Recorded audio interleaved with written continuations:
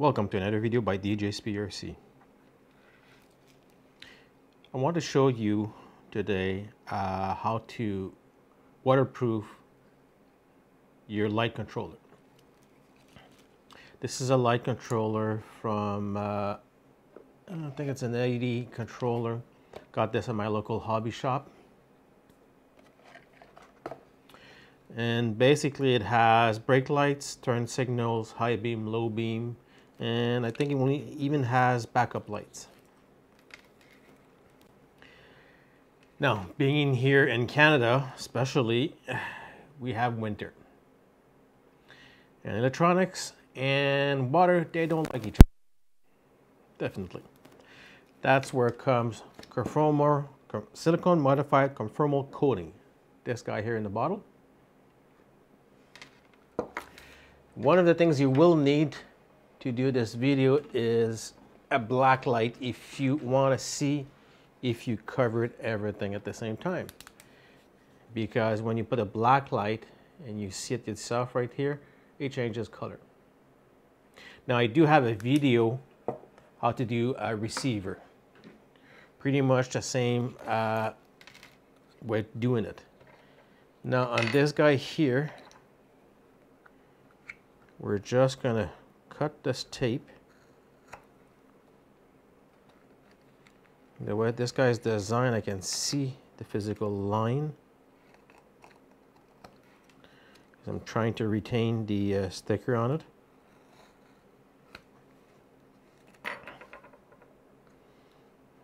I'm not sure if I'll be able to retain it, because I got these clips here. Oh, bad. Let's remove it.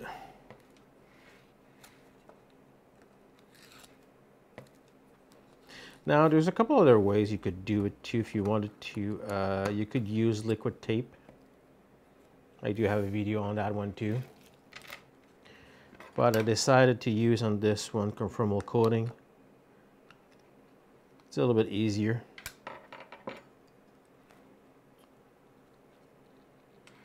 Now I'm just going to try to keep everything plugged in. There you go.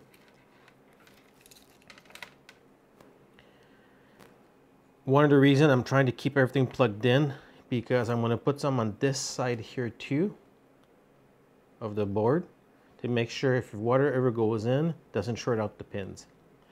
Now water probably will go where the connectors are, but unfortunately if I basically conformal coat these guys here, you won't be able to remove them anymore.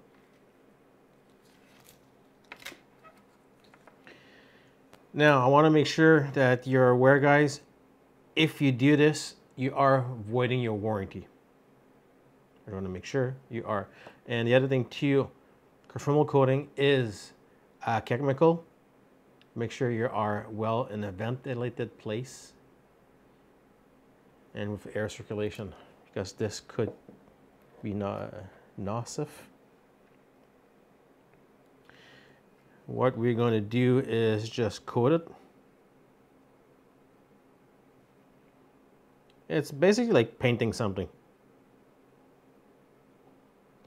Now, because conformal coating is clear, it is hard to see where you put it.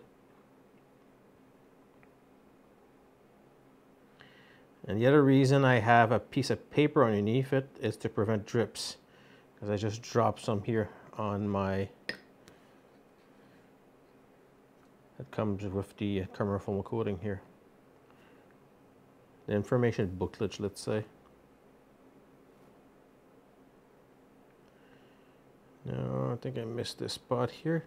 Now, if you're not sure if you cover it everywhere, that's where the black light comes in part. You see the change in color, comes like ultraviolet.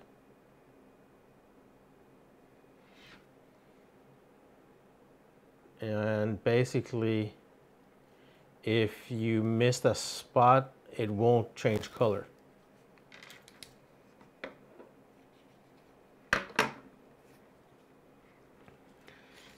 Now, I'm going to let this dry a bit here. And the other thing I'm going to do is the other side. And the only reason I'm doing the other side, just like I said, is in case there ever water goes in.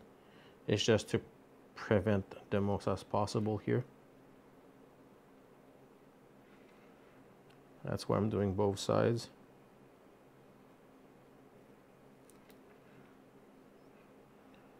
There we go. I'm going to try to do the middle here.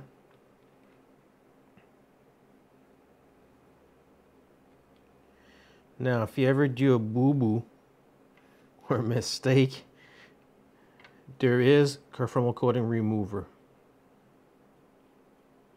that will dissolve the conformal coating. I do have close by to me here. I'm going to finish this and I'll go grab it and show you guys. Now, some of you are asking, where can I buy conformal coating? It's not at your local Home Depot or Lowe's, especially here in Canada. You'll buy it in a specialty electronics store. You might be able to buy it online, but again, you have to be careful. It is a chemical. Now,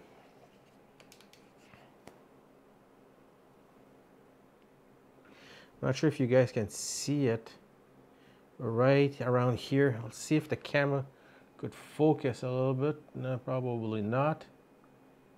It's hard to see it, but you see I'm missing a spot here.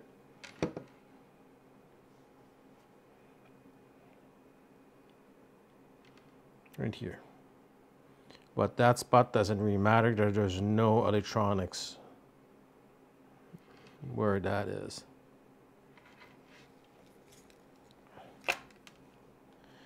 Now just put this aside.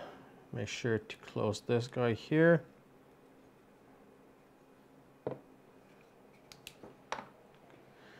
Just now I'm going to just go grab the conformal coating dissolver. Basically is from MJ Chemicals. The 8310A. It's conformal coating stripper gel. Basically what this is, it removes the conformal coating and strips it. Again, nasty stuff again. I will put some links in the description and the model product in the description for this, guys. Now the only thing I need to do is basically put this back in one piece and that's it. Now, if you guys have any questions or comments, post them below. I'll be glad to answer you guys. And don't forget, if you like this video, hit the like button and hit that bell notification to get notified when the next time I upload a video. Thank you.